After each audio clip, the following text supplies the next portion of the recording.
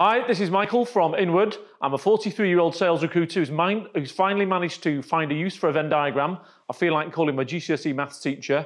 When I'm talking to clients, we get asked this question a lot, which is, what does a brief look like? And therefore, what does the cohort of candidates look like? And I typically will break it down into three separate things. One, you've got your tech match. What do you want somebody to have sold? Secondarily, you've got your person match. What do you want somebody to be? Are they a new business salesperson, account manager, partner manager, sales manager, alliance manager? What actually are they? And then lastly, what vertical do you want somebody to have sold into?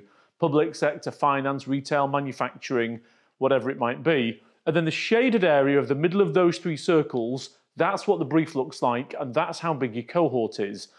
Now, I do a lot of work in the low-code market. So to give you an example of this, I have a client that is a low-code vendor who are looking for a new business salesperson, and they want somebody who's sold to councils. So their brief is that shaded part across the middle of those three circles. As you can imagine, that is ridiculously narrow. I think there's probably only 10 people in England with that experience. And if none of those guys are looking for a job, they will not fill their brief. So what I'd like to suggest that they should do is widen, make the three circles bigger to widen the cohort. So let's say they would look at application software salespeople rather than low code. So could a business process management salesperson do it? ERP, CRM, could one of those guys do it? If the answer to that is yes, then that circle is bigger.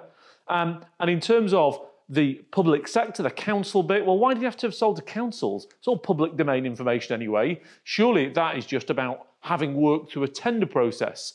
Now, the bit that they have to keep is they have to have a new business salesperson, and I can wholly appreciate why they wouldn't look at somebody from an account management background.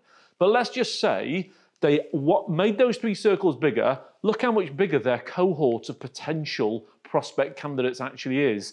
Then let's say they just dropped one of the bits, and let's say they just looked for application software salespeople who were new business sales guys. Now look how much bigger the cohort actually is. And the reason that's important is when you look at the candidate pipeline, bear in mind I've run this process more than 200 times. You need a total cohort of at least 250 prospect candidates that you're going to reach out to.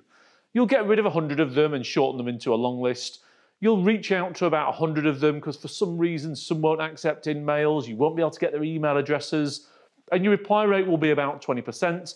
And out of that 20%, on average, you're going to end up with 2 interviews. Now, if all this is done right, out of those 2 interviews, you'll fill your job. But going back to the Venn diagram, if the shaded bit in the middle does not have 250 people in it, you are just hoping that you're going to find the right candidate, and you will still be recruiting in 6 months.